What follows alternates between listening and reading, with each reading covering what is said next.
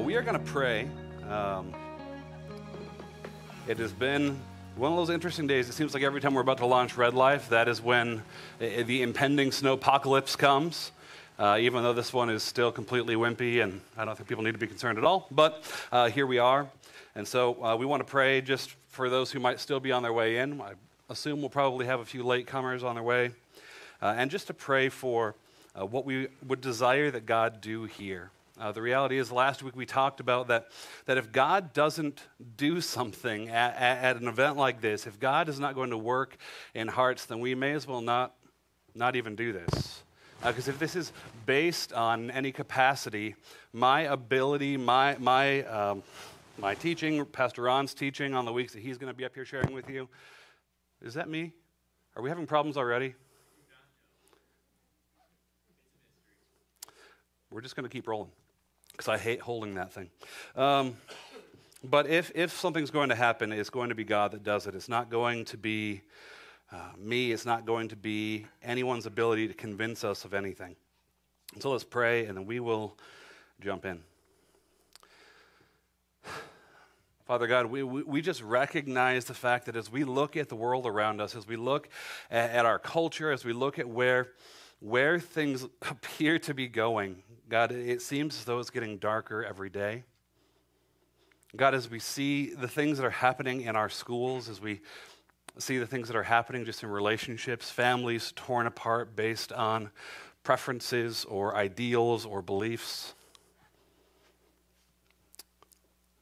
God, it can be easy for us to lose faith, easy for us to lose hope. But God, we need to be a people who remember that you are on the throne, that you still reign and rule, that no one will ever take your throne from you. God, that you are ultimately in charge of who is in charge. And so, God, for each of us here now, God, convict us quickly that the purpose here is not for us to see the problem in culture. The purpose here is for us to see the problem in us.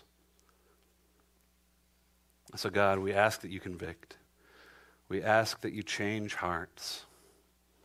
And we ask that because of this, that we might all leave here looking more like Jesus.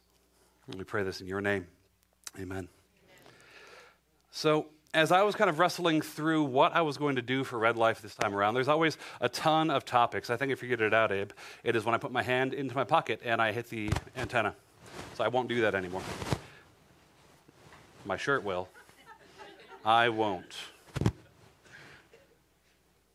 So help me. Pause. Stop. Start again. Okay.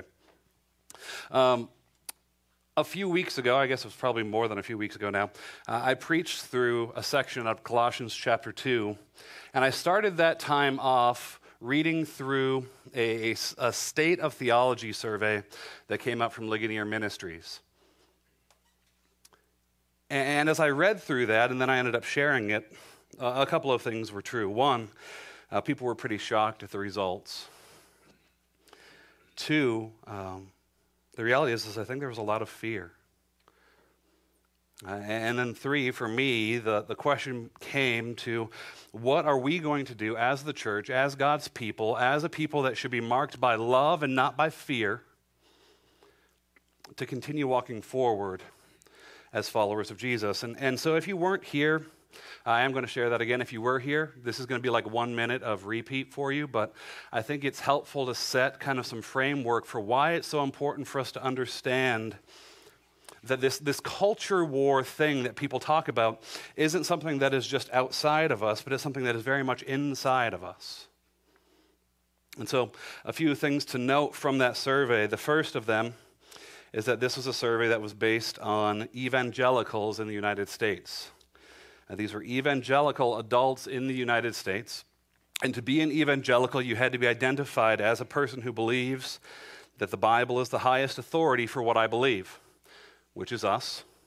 You have to be a person who believes that it's very important for me personally to encourage non-Christians to trust Jesus Christ as their Savior. That's us. that you must believe that Jesus Christ's death on the cross is the only sacrifice that could remove the penalty of my sin. We believe that. And lastly, that only those who trust in Jesus Christ alone as their Savior receive God's free gift of eternal salvation. Once again, that's us. And I'm just going to highlight a few of the statistics that were on that survey. You can find the results for that at stateoftheology.com if you want to go look for yourself. The first statement that stuck out to me as I went through the results was this one, that God learns, so this is evangelicals, you're supposed to say, yes, I agree with this, or no, I do not agree with this. 48% of evangelicals believe that God learns and adapts to different circumstances, meaning God does not know all things, that God is not all-powerful, and that God has to have a plan B. God adapts, meaning that God changes, meaning he is not constant, which flies in the face of scriptures like Malachi 3:6, which says, "For I, the Lord, do not change, therefore you, O sons of Jacob, are not consumed." 65% of evangelicals believe that everyone is born innocent in the eyes of God, which flies in the face of passages like Psalm 51:5, which says, "I was born in sin, and at the very moment of conception within my mother's womb, I was sin." That happened. Let's not do that. All right. 56% of evangelicals believe that God accepts the worship of all religions. God accepts the worship of all religions. Let's think about that for a moment. Do all religions believe that Jesus Christ's death on the cross is the only sacrifice that could remove the penalty of my sin? No, they don't. Do all religions believe that only those who trust in Jesus Christ alone as their Savior receive God's free gift of eternal salvation? No, they absolutely do not. And yet evangelicals in masses are agreeing that this is a thing. 56% of them. 43% of evangelicals polled agree that Jesus was a great teacher but was not God.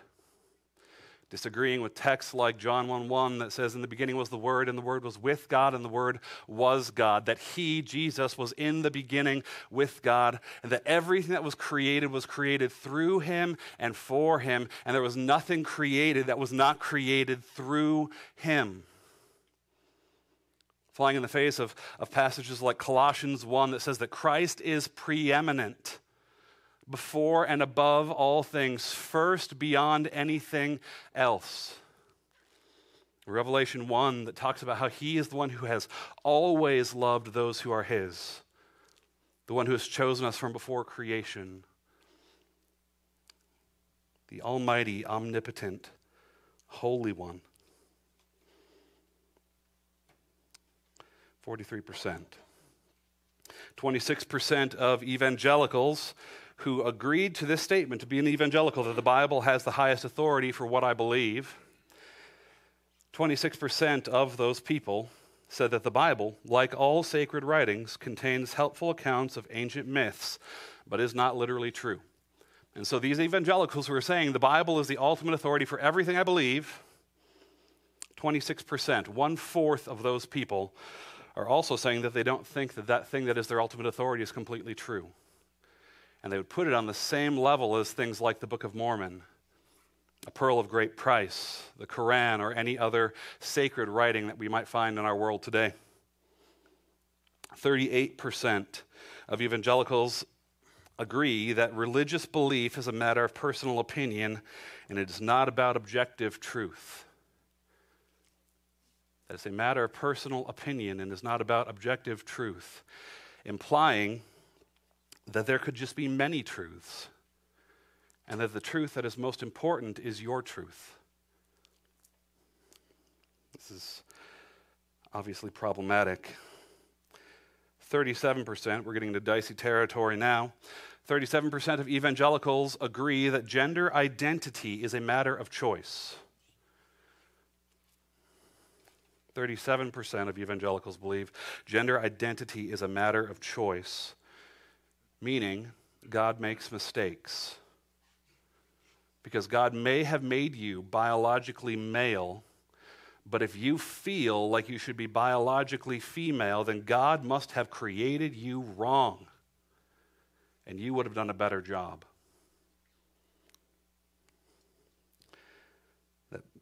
Scriptures like Isaiah chapter 46 that say this, I am God and there is none like me.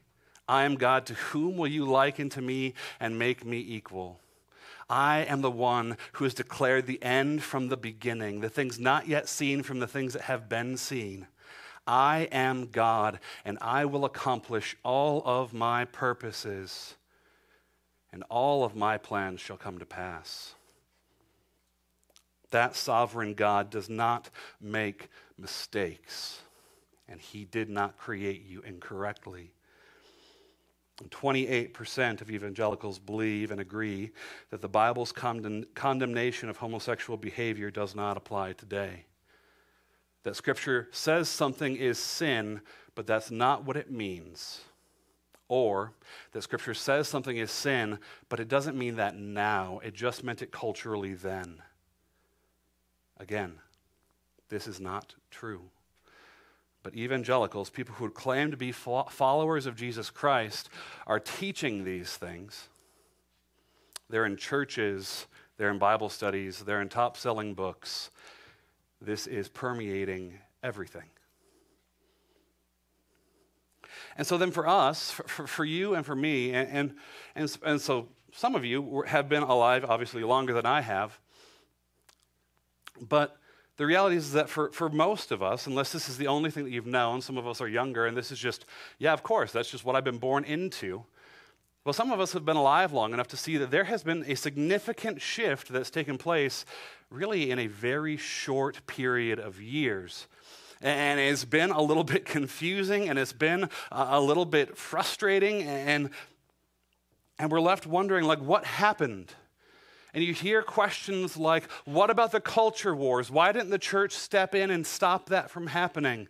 We need to fight in order to have culture look this certain way for us. All the while missing the fact that there was never a culture war to begin with. Culture wars have never existed. And the reality is that it has been a very short window of time where what would be prominent in culture would be Christian morals and beliefs at the forefront.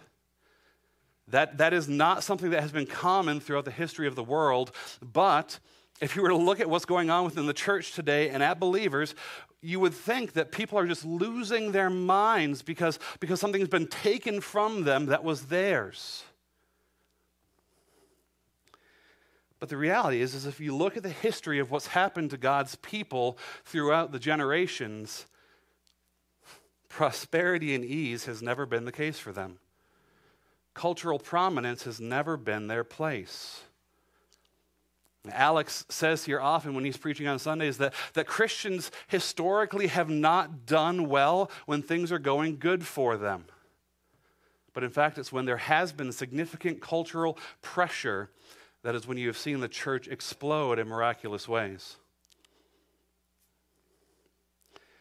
See, the reality is that it's really only been since about 350 to 380 years after the death of Christ that we've seen kind of this brief window from about 380 AD until about 30 years ago, where there was this season of what seemed like Christian prominence in the world.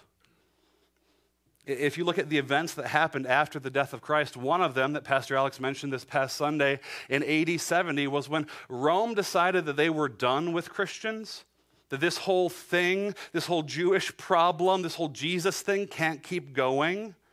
And that was when they destroyed the temple in AD 70. It was about 10 years earlier than that Peter, Paul, and James were all put to death within about 3 years' time of one another.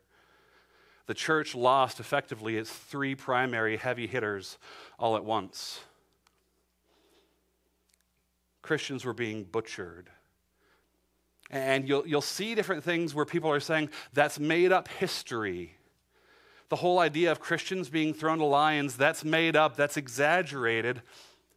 The problem that you run into is that doesn't come from Christian historians. It comes from non-Christian historians. One of them, fairly prominent, his name is Herodotus, who comments that Christians were being put to death at an alarming rate for entertainment.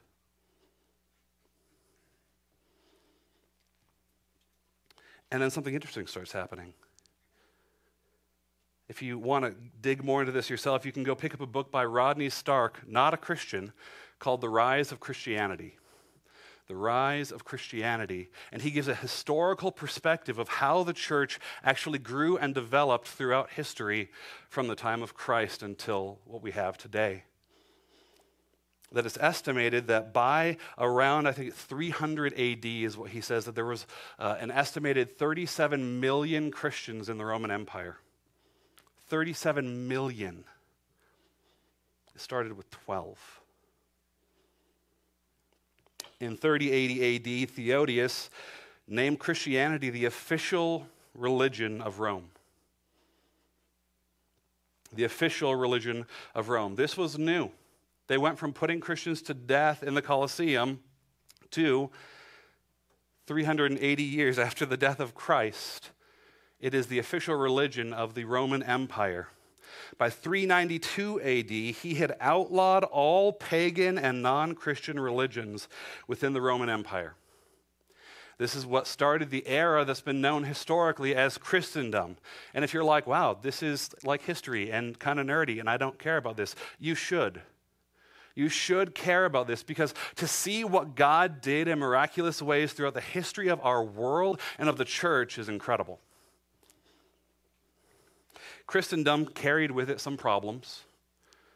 Like the Crusades and other things of that nature. But a lot of people would argue that Christendom actually carried through until about 20 to 30 years ago. You see, you talk about the Enlightenment and people want to go back to all of these famous philosophers from generations ago, but the reality is that the Enlightenment much more likely started probably just 30 to 40 years ago. Me being 34 means that would have happened within my lifetime.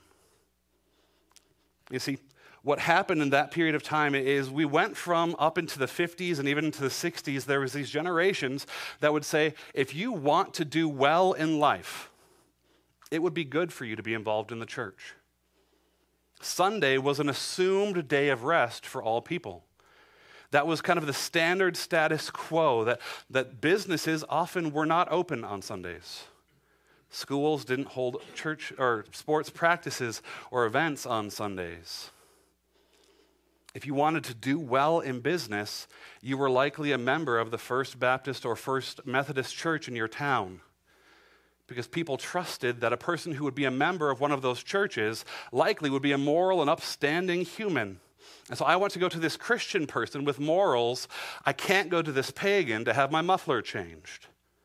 Again, there's some flawed logic there. And with the 60s came a couple of movements which were problematic. Some of you lived through that.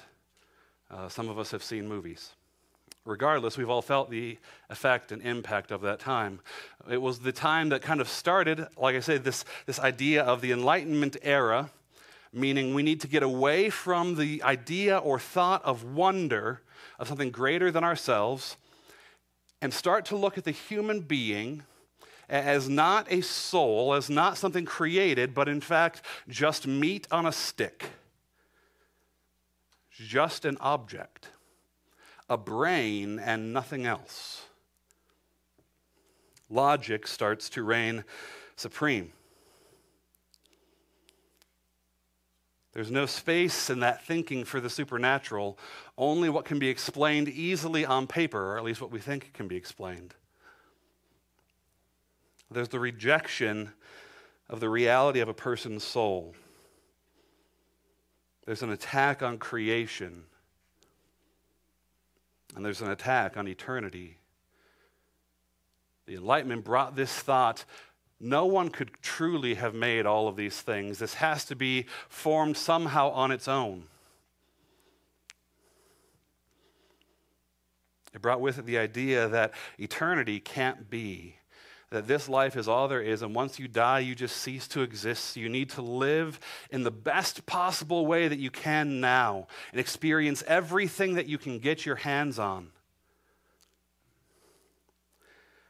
With the Enlightenment came the sexual revolution. The idea that my body should be used for my ultimate pleasure, and I should get as much pleasure as I possibly can. And so with that came the development of birth control, came a lot of problematic drugs in the 60s and 70s, not to say that they don't have some value or purpose, but what they were initially designed for did not carry a whole lot of wholesome goodness to them.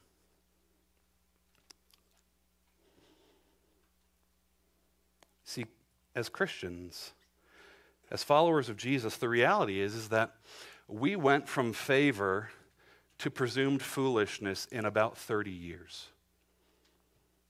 We went from favor to foolishness in the eyes of the world in about 30 years.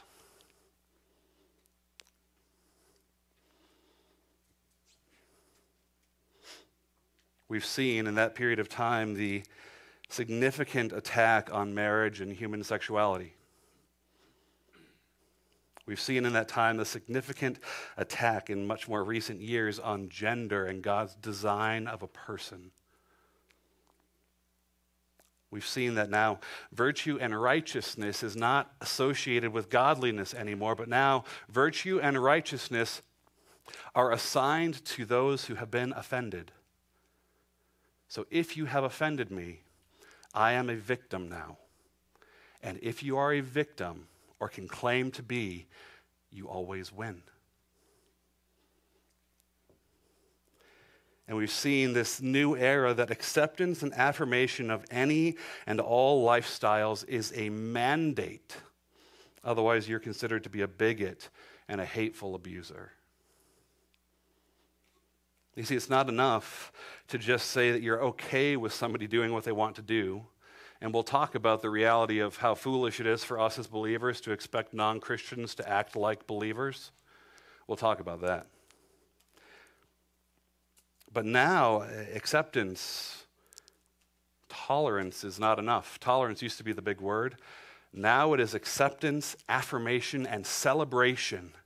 You must not only accept, you must not only affirm, but in fact, you must celebrate a person's chosen lifestyle. Otherwise, you are an abuser. And they are by standard status quo a victim.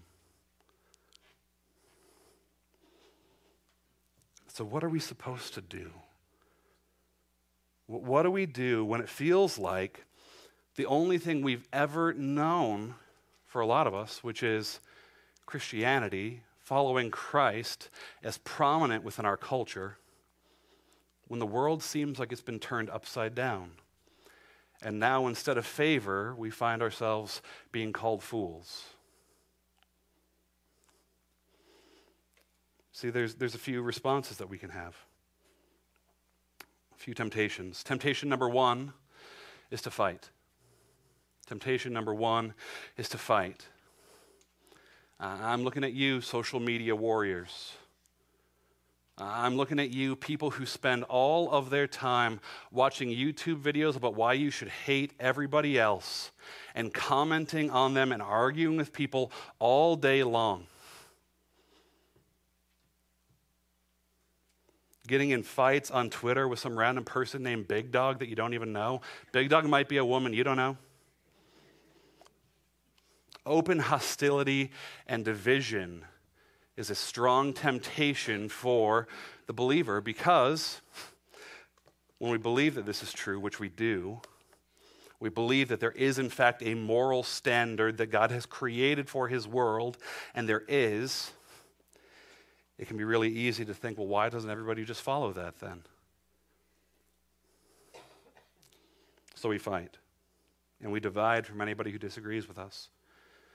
But division doesn't just carry into what we believe about Scripture. Now division starts to carry into everything else. And so now if you don't believe what I believe, I cannot love you. I can't have anything to do with you. I must separate from you.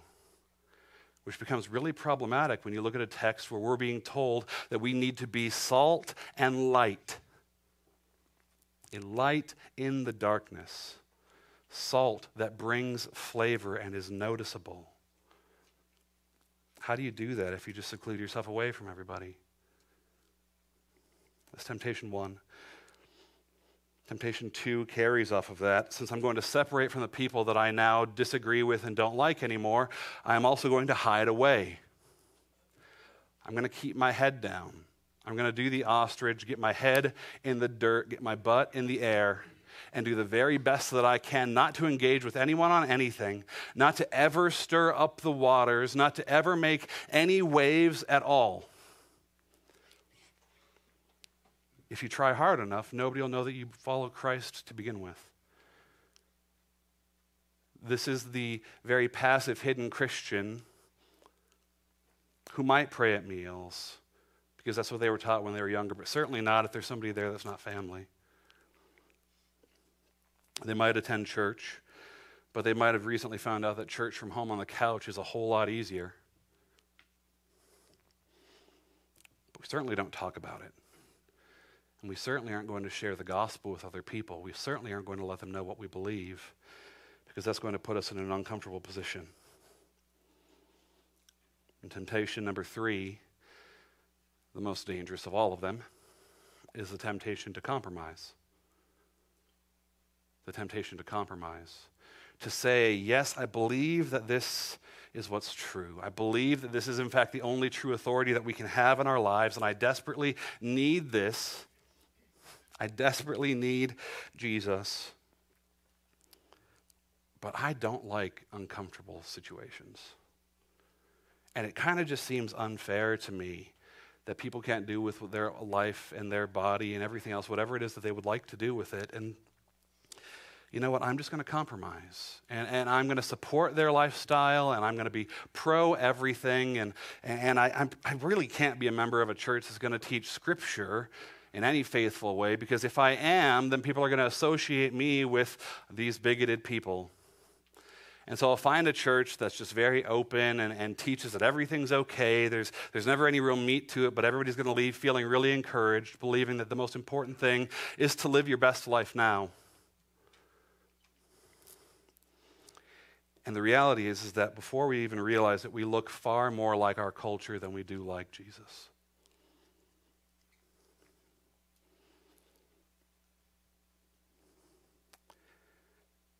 And the reality is that this isn't new.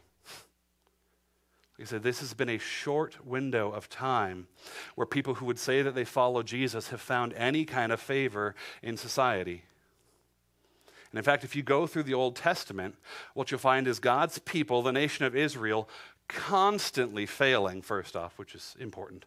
But second, constantly being taken over and oppressed and having their things taken. I think the temple, if I'm remembering correctly, was destroyed 3 separate times within the Old Testament alone. That God's people were brought into exile, into foreign lands that were not their own, surrounded with beliefs that were not theirs, forced to bow down to kings that they didn't choose.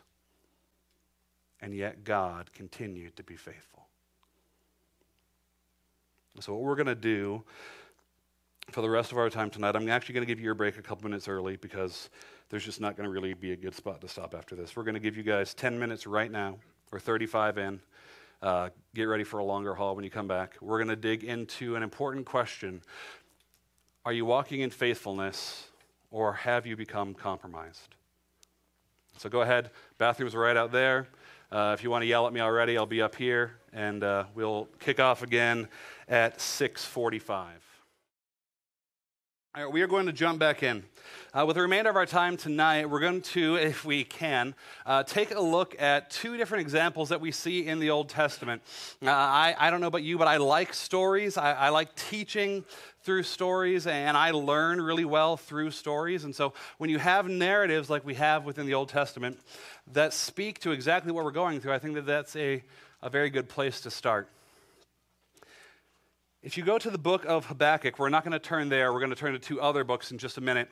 There's this interesting story of Habakkuk, this prophet in the nation of Israel, who is saying to God,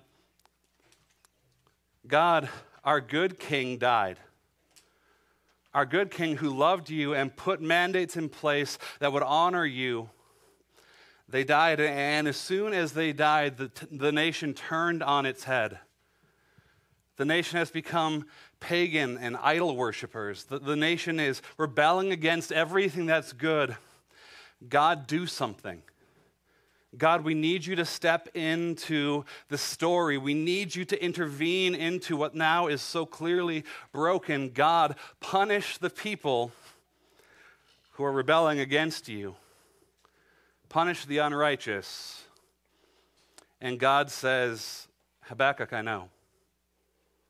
I already know. And don't worry, I have a plan. I'm sending the Chaldeans. If you don't know who they are, the Chaldeans is the same group of people that would also be known as the Babylonians, led by a very interesting king named Nebuchadnezzar. And then Habakkuk's like, whoa. Yeah, see, God, I don't know that we're on the same page. See, I want you to use righteousness to judge the unrighteous. So the people that are in our nation, in the nation of Israel, that are being sinful, you need to punish them with your righteousness. But don't send somebody who's more unrighteous than we are to punish us for our unrighteousness. And God's plan reigns supreme. And we see that God does, in fact, send Babylon. God does, in fact, send Nebuchadnezzar. And you see this story pick up in Daniel chapter 1. So we're going to read a chunk of Daniel chapter 1. If you don't have your Bibles with you tonight, I encourage you to bring one with you or a device that can open up to a Bible. If you don't have a Bible, come and talk to me. I would love to give you one. Daniel chapter 1, starting at verse 1. In the 3rd year of the reign of Jehoiakim, king of Judah, Nebuchadnezzar, king of Babylon, came to Jerusalem and besieged it. Verse 2 is very important. If you have a highlighter or a pen, this would be worth marking. And the Lord gave Jehoiakim, king of Judah, into his hand, into Nebuchadnezzar's hand, with some of the vessels of the house of God.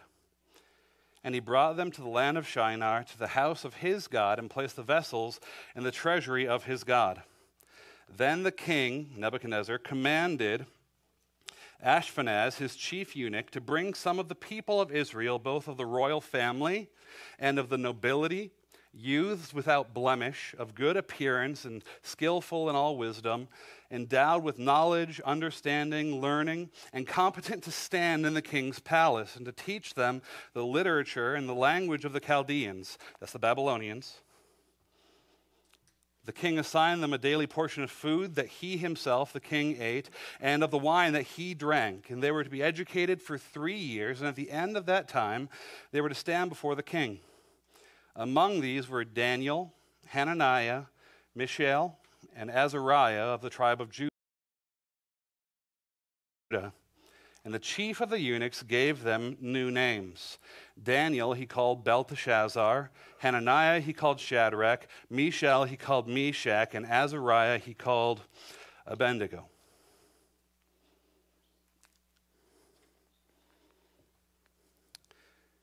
The book of Daniel is interesting because oftentimes in the church, we look at the book of Daniel and we think about the story of Daniel in the lion's den, and we remember the flannel graph from when we were kids, or the VeggieTales movie that showed Daniel snuggling with lions in a cave, and it looked very warm and very cozy. But the story of Daniel is not so clean. It is not so cute. It certainly was not fun for these people who were taken captive and exiled to a foreign, wicked land. See, Babylon was a little unique in how it handled taking over other nations. Babylon, when they would go in, unlike a lot of other empires would go in, they'd take over your land, and they'd say, now you worship our king, you worship our gods, your religion no longer exists, what you believe no longer exists, there is no place for you to be anything but what we are. Babylon worked a little different. Babylon would go into your land. They would take all of your stuff. They would take your best, your brightest, your smartest, your most attractive, your royalty, your nobles, and they would bring them and they would integrate them into their own culture. And they would almost become like fancy human trophies to the king. And they did it in a unique way where they said, and if you have your gods, you can keep them. You can keep worshiping them, that's fine, but you also need to worship ours. You also need to worship ours. And in the church, as we've cleaned up this story over time and made it cute and fun about people snuggling with lions, we've missed some really important realities.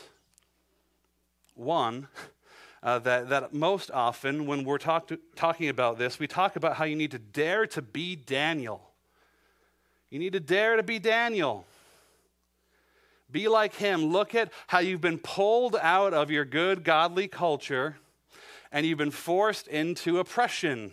You've been forced into this foreign thing that's not yours. You're lost in a world gone mad. But then we actually need to evaluate what actually happened to Daniel and his friends. You see, Daniel and his friends were part of the royal family, or at least nobility, in Judah. And as they were taken, there's some really significant things that happened to them. First, they were taken and given new names. They were given new names.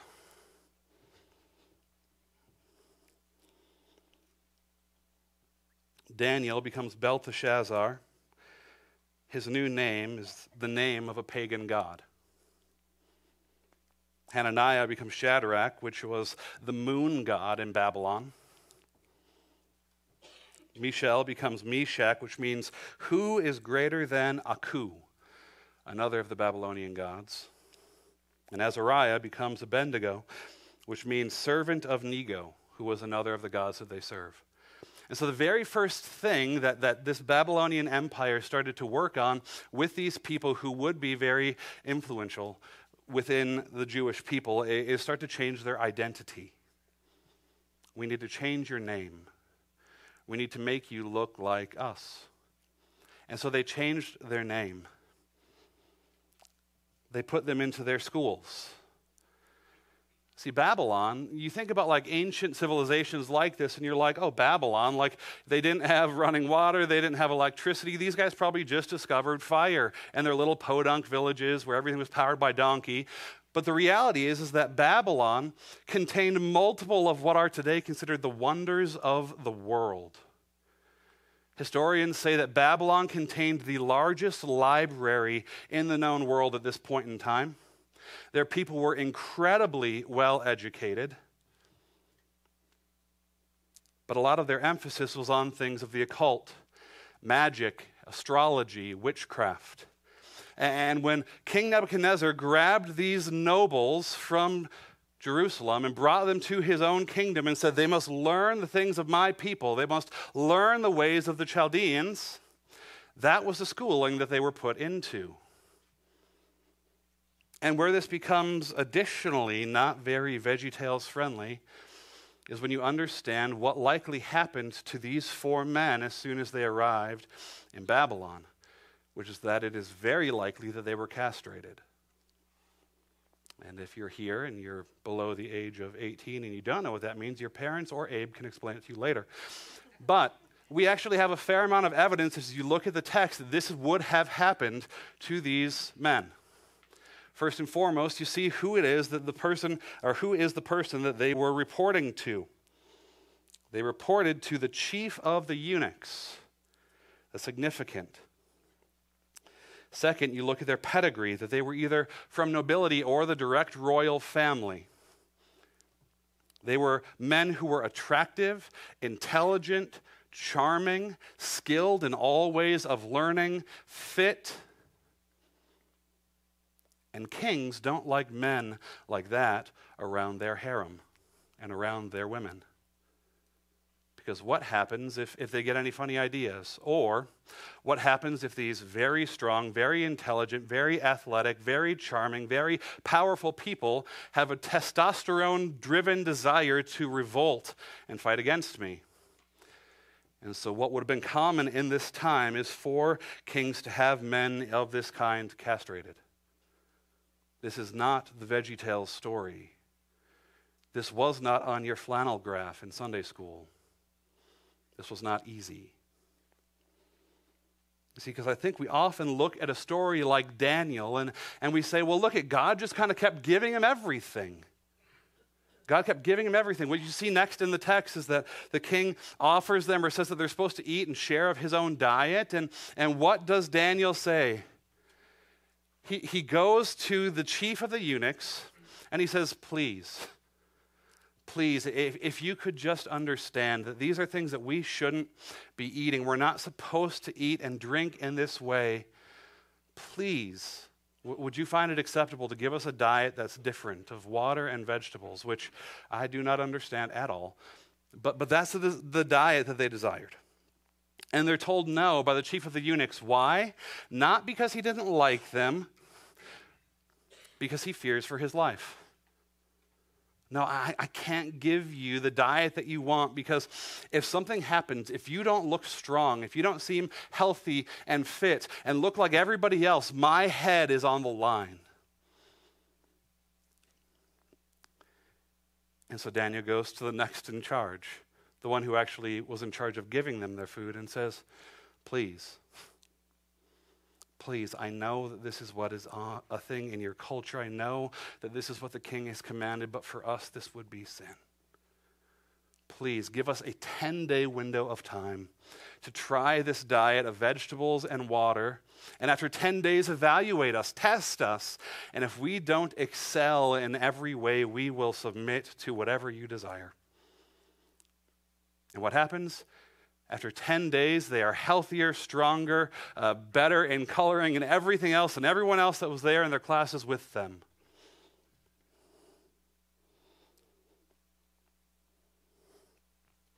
And these 4 youths, as verse 17, God gave them learning and skill in all literature and wisdom, and Daniel had understanding in all visions and dreams. And at the end of the time, when the king had commanded that they be brought in, the chief of the eunuchs brought them before Nebuchadnezzar. Verse 19, the king spoke with them, and among all of them none was found like Daniel, Hananiah, Mishael, and Azariah. Therefore they stood before the king, and in every matter of wisdom and understanding about which the king inquired of them, he found them 10 times better than all the magicians and all the enchanters in all of his kingdom. And Daniel was there until the first year of King Cyrus. And so they go counter to what culture is demanding of them, and God blesses them in significant ways, to the point where they excel so much in the things that they were supposed to be learning and understanding, which were not things about God, by the way. What were they learning and trying to understand? Things of the occult and astrology and of witchcraft, pagan religion and ideals. And God allowed them to excel at it. What's interesting is that you see throughout the rest of the story of Daniel is that they excelled at it, but they never adopted it for themselves. They didn't compromise. They stayed faithful.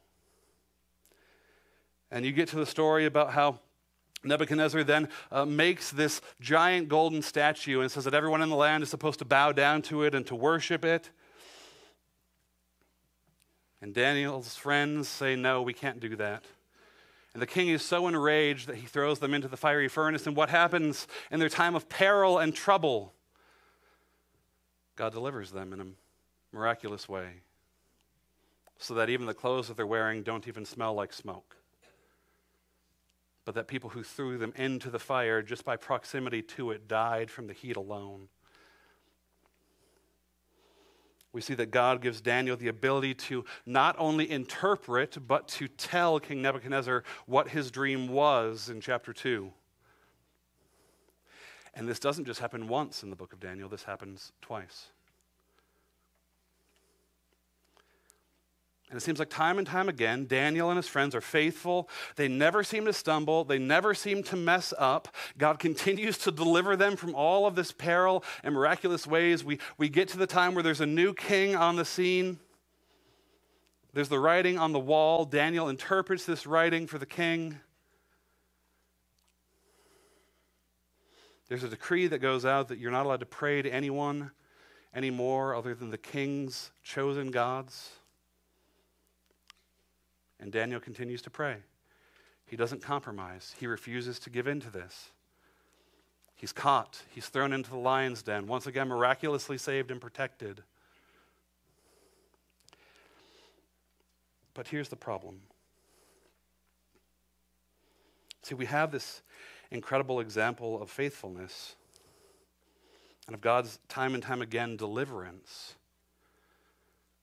But what happens when you work and you try really hard to be faithful, and instead of delivering you, God chooses to walk with you through your suffering?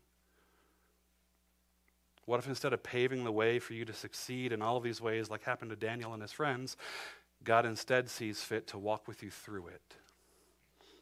You see, we're given the account of 4 men out of hundreds or thousands that would have been taken into exile in the same exact circumstance. But we don't know what happened to them. We don't know where they struggled with faithfulness.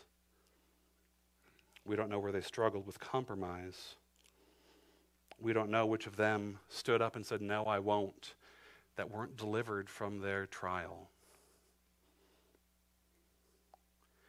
And so for us as believers, where we would say we've seen God's deliverance, we've seen God intervene, we've seen God save, there's also times where we've seen that we need to endure a trial that's very difficult. And it can leave us wondering, is it the right idea to stay faithful at all? Because it seems dangerous, and I seem exposed.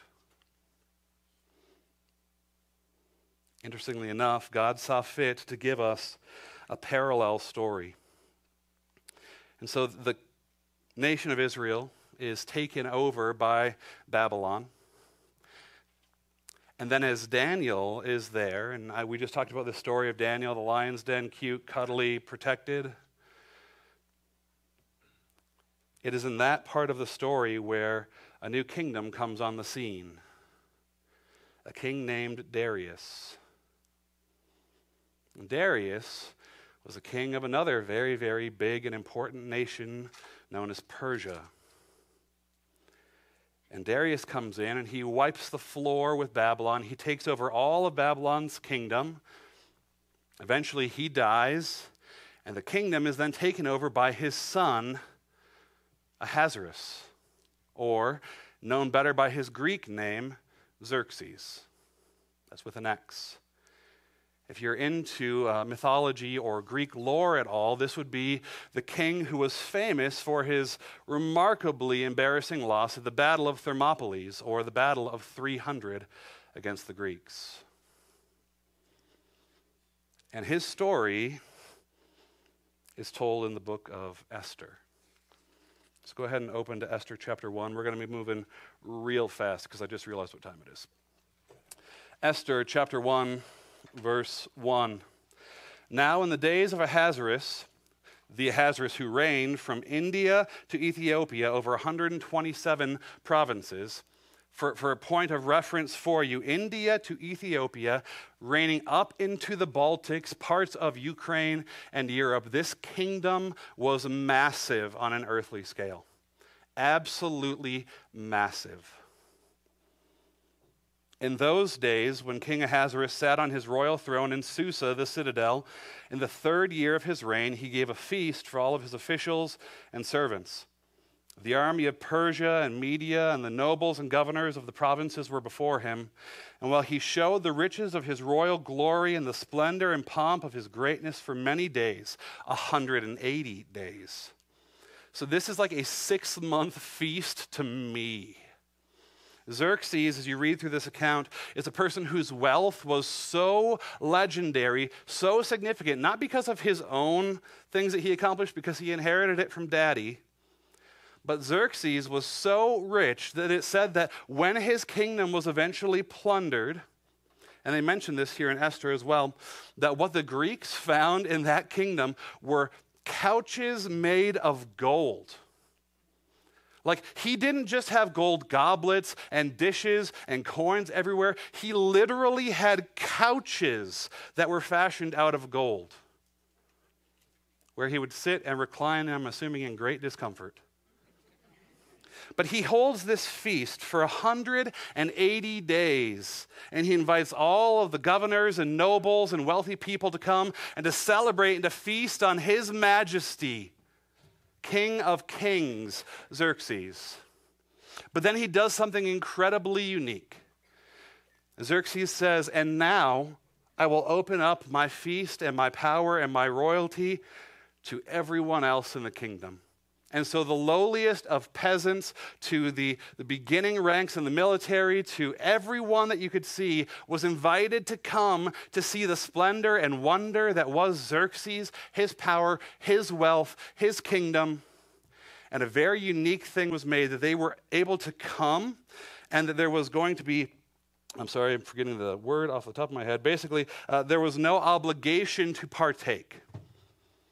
The idea is that if a king invited you to their party, you did what the king said. So you ate the king's food, you drank the king's wine, you danced the king's dance, you laughed at the king's jokes, you participated or you died. But he said, there's none of that here. Just come and enjoy. My people will love me. My people will love me.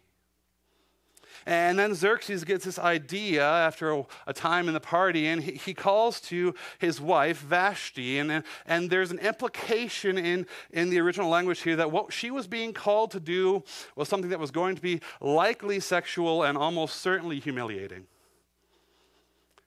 And she's done this. I mean, this party has been going on for over 6 months, so how often this was happening to her is unknown.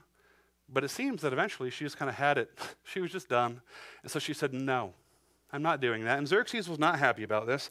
But the people who were really not happy about this was Xerxes' advisors, who said, uh-oh, his wife just disobeyed him. He told her what he wanted her to do, and she said no. What happens if my wife hears about that? What happens if all of our wives hear about that? And suddenly, we have all of these women who think that they're empowered to make decisions for themselves. What a crazy idea. We need to squash this while we still can. And so they go to him and they say, King Xerxes, oh great King of Kings, we can't have it that anyone would refuse you. Nobody should say no to you, Xerxes. You should banish her. You should exile her away, put her on an island by herself, no longer in the kingdom, left to die, and then every woman will know their place. And Xerxes kind of likes that idea. Thinks that sounds pretty good. And so he does just that. He banishes her from the land, and then a decree goes out to the entire empire, all 126 provinces that were under the reign and rule of King Xerxes, that say that every man shall be the master of his own household and cannot be denied by anyone in his home. Can we see where this is problematic? Okay. Then Xerxes gets this new idea of pride, and he says, you know what, Daddy Dearest had a little bit of trouble with the Greeks. He tried, he went after them. You know, Darius was a great king after all, and he tried to take over this Greek nation, this Greek empire, but, you know, that was a little embarrassing. It didn't work so well for him, but I'm Xerxes the Great and Powerful. My armies are so incredible, my archers are so skilled and so numerous that the battle lore says that when they would fire off their arrows, that it would blot out the sun with darkness. And so Xerxes goes and he gathers his military together and he goes to take on the Greeks and suffers what is known as one of the most humiliating military defeats in history, the Battle of 300, which, to be fair, chances of that actually having been 300 versus millions, very slim, but the victors write history, so we're just going with it. And so we have this battle that takes place, and Xerxes comes home broke, defeated, his military shattered, and a little ticked off. And so Xerxes is laying around his citadel in Susa, and he's drinking, and he's violent, and he's angry, and his advisors are getting concerned, and they say, uh-oh, what happens if he starts taking this out on me and on you? We need to give him a plan. And so they say, well, what does Xerxes love? Well, he loves wine, he loves food, he loves gold, and he loves women. And so they come up with this idea that, again, takes the cute little story of asparagus Esther winning a beauty pageant and being so charming and wonderful, and throws it out the window, stomps on it for a long time, and then throws it into a fire, because that is not this story at all. In fact, what this story is a story of slavery. It's a story of sex trafficking. It is a story of significant abuse and horrific using of people.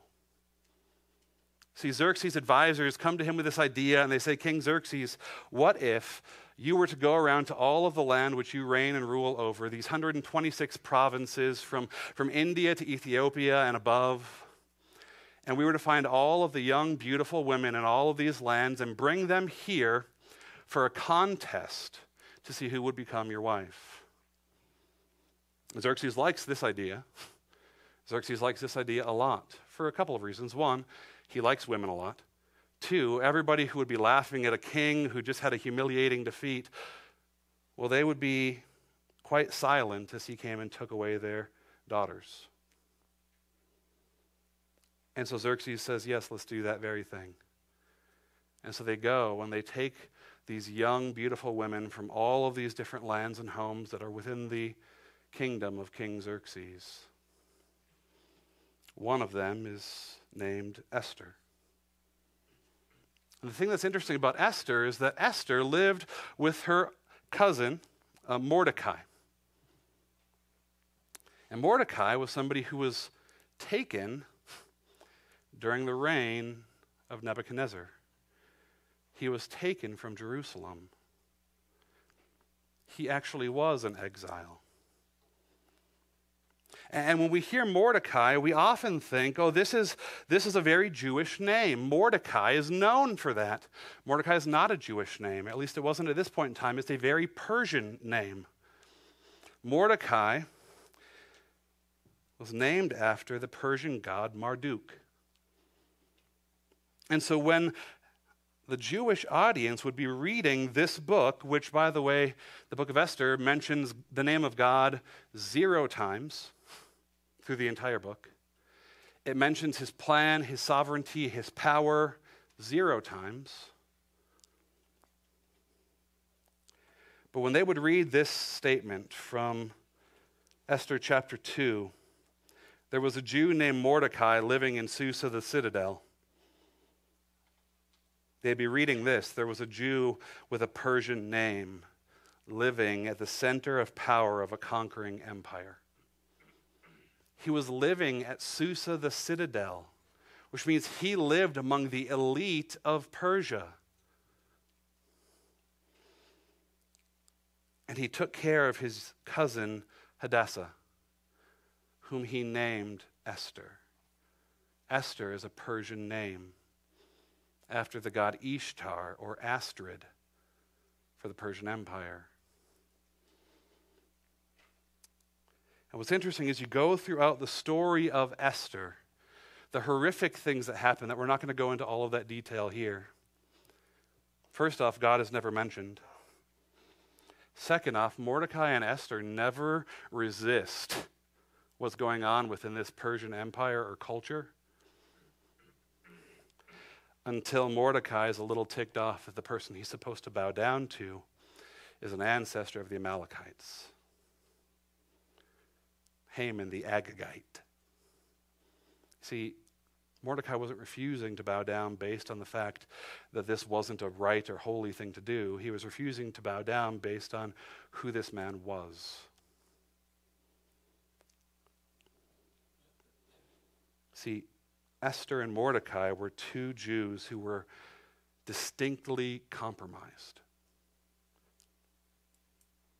So much so that as Esther goes into this competition, eventually becomes queen of Persia, wife to Xerxes, never once is her ethnicity or where she comes from mentioned.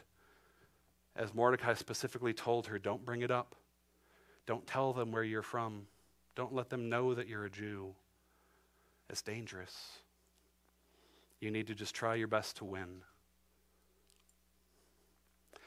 But there's some remarkable things that happen in this story. One, a people who are completely compromised, walking in rebellion, looking just like their culture around them, are miraculously saved by a holy God who they were not worshiping. You see, we have these two stories that are given as parallels of two people who are brought out of their home into captivity, one who remained faithful and one who was compromised. One who continued to carry on what was faithful and right according to his God, and one who adopted and walked in everything that was the Persian Empire. It's a story of how oftentimes we as people are very unfaithful. See, that's the reality, is that if you look at your life, and I know we're going a little bit over. I started 5 minutes late, so I get 5 extra minutes. That's how this works. If you look at your life, I would bet that you are more compromised than you would like to admit. I bet that you and I look more like our culture than we would care to say that we do.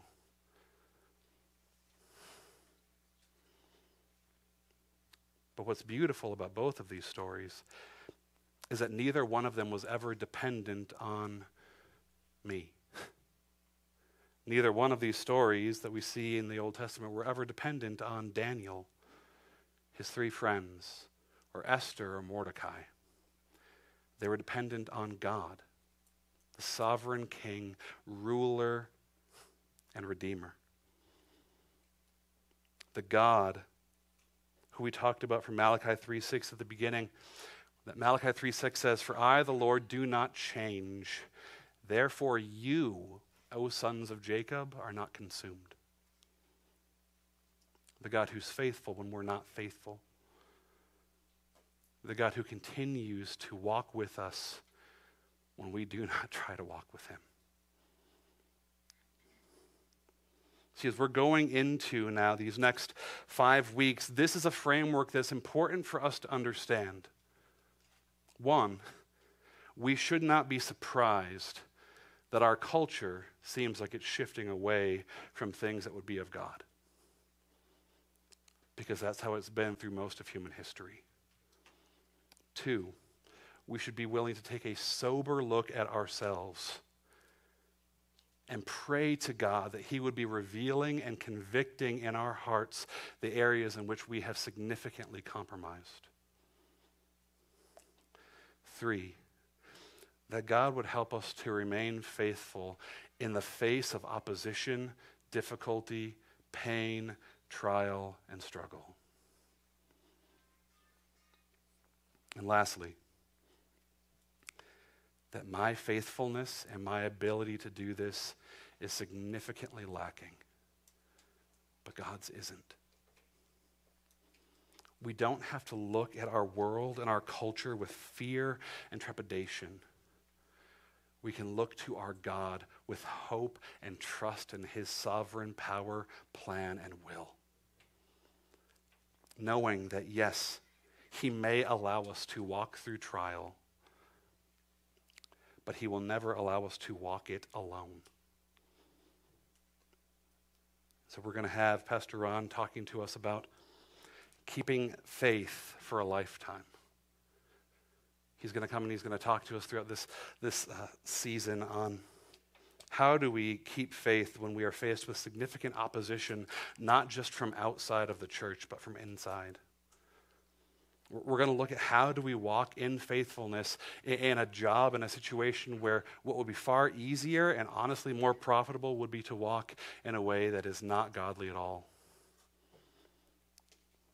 We're going to look at how do we walk with the tension of being taught things that go counter to what God's word says at school, and continue to walk forward in truth.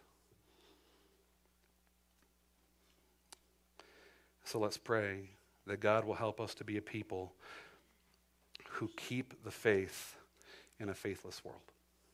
Pray with me. Father God, you are sovereign.